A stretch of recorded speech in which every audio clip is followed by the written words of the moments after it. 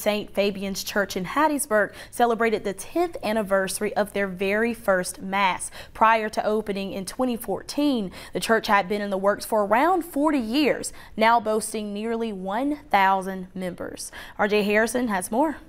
It's been 10 years since members of St. Fabian's Church gathered for their first Mass at the Lake Serene Clubhouse. The parish now sitting at around 1,000 members, proving that it's not all about where you start. We started off, we're at Benedict Day School for the first 6 years, and then in 2019 we built this very first building, and we've grown and grown ever since. Prior to its opening, plans for the church had been in the works for 40 years, clergy members noticing the growth within Lamar County.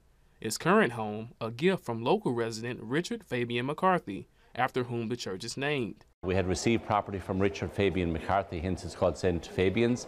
We received 25 acres as a gift, and the bishop at the time was Bishop Roger Moore, and he's now deceased, and he decided there was time to have a church in the west side of Hattiesburg. Today's Mass spent not only recognizing and worshiping God, but shining a light on those who've been there from the beginning, like Joseph Thrash, who, alongside his wife Haley, were the first couple to be married at St. Fabian's. I was a cradle Catholic, so I went to Sacred Heart downtown, and then I went to St. Thomas for a long time.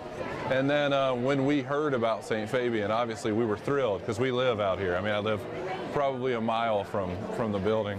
Thrash says he's noticed the rapid growth over the years, but still feels a strong sense of community. When you're there every Sunday, you don't see it as much.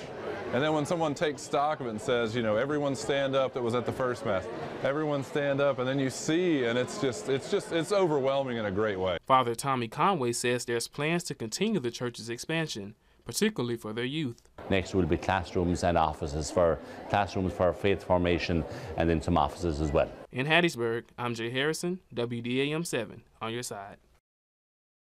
And Father Conway says the expansion will require around $1 million more to complete. He says the work should be done in about a year.